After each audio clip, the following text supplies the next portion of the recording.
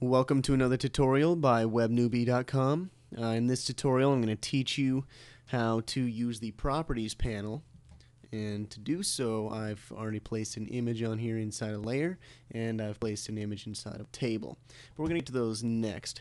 The first thing I'm going to do is I'm going to show you, if you click on just your main page here, go into your page properties.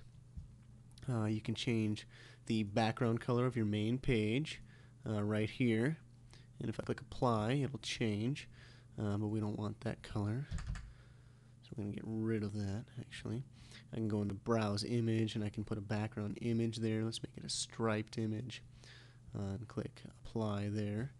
I've got a striped image now. It looks familiar if you've been to my web page. You can change the text color, the size of the text, the font of the text. You can change the margins. Tons of things you can do in here. The next thing I'm going to show you in this page properties section is the links here. You can change again the font, the size, and if you have a hyperlink, you can change the hyperlink color. Any text you make, a hyperlink will change to this color. After you visit one of those hyperlinks, it'll change to that color. Once your mouse rolls over the hyperlink, it'll change to that color. And active links will change to that color. And then you can also change the style as well. Always underline your hyperlinks, never underline, show underline only on the rollover, and hide the underline completely on the rollover. That is what I was going to show you in the page properties.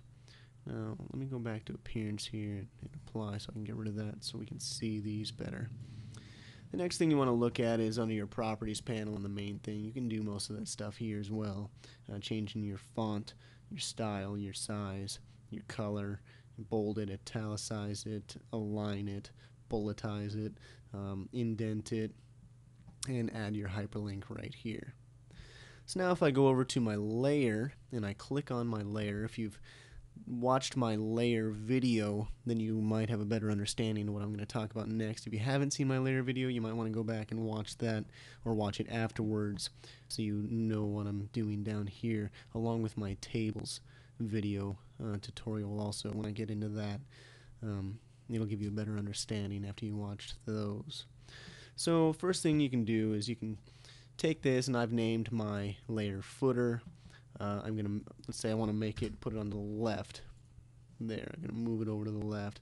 Let's say I want to put it at the top.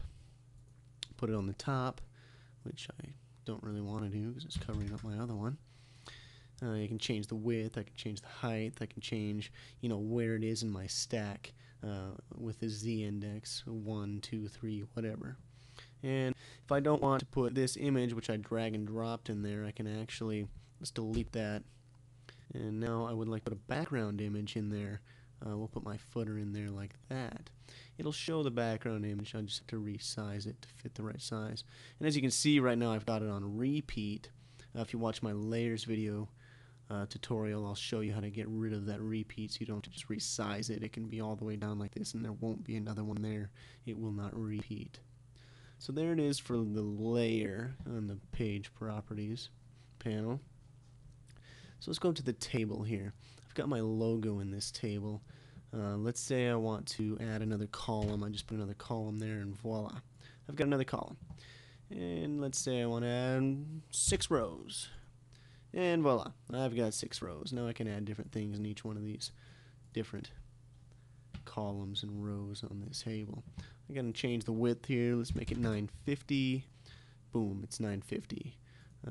You can change, the cell padding, the cell spacing, border color if you want a border on this table, background color if you want a background on this table. Make it pink there. Background image, you can place an image back there as well, like the footer image. And there it is. You can align it. You can add, the thickness of the border that you want. Let's make it 5. Now you can see this border here. Many different things you can do in this properties panel. This is where most of your changes are going to take place, whether it be in the properties panel down here or your sidebar panels over here.